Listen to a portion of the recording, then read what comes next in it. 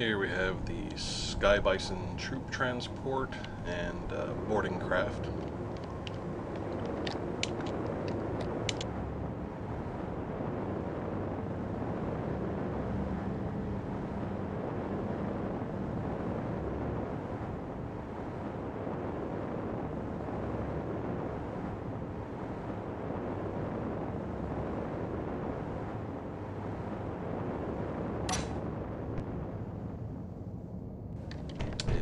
See, there is no easy way into it currently.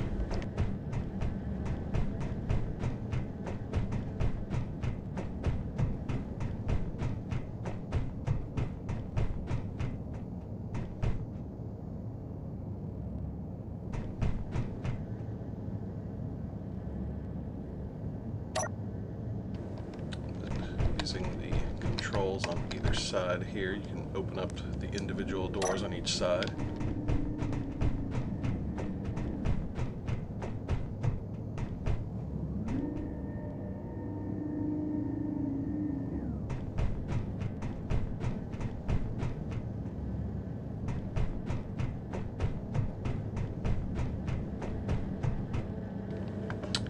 And now you have access to the transport area where the crew or the Marines would be riding in.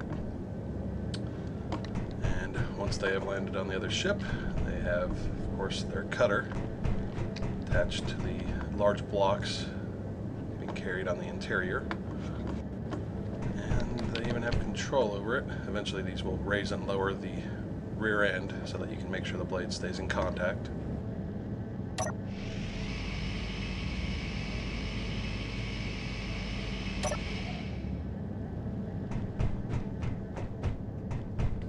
Here we have the cockpit, which also has a button that activates both sides at the same time.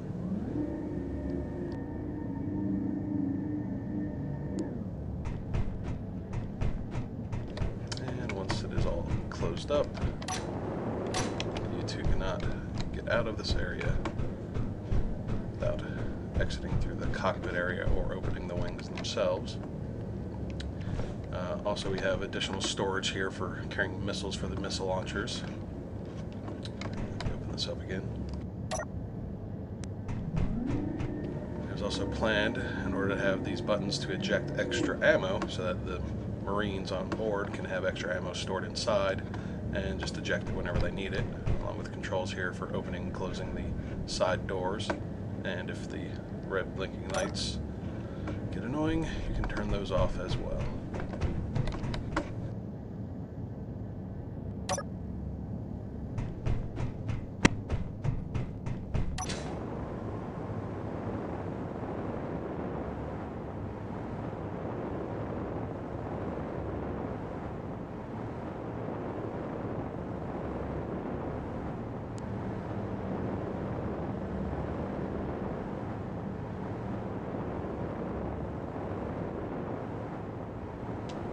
There's this button on top that will be removed eventually.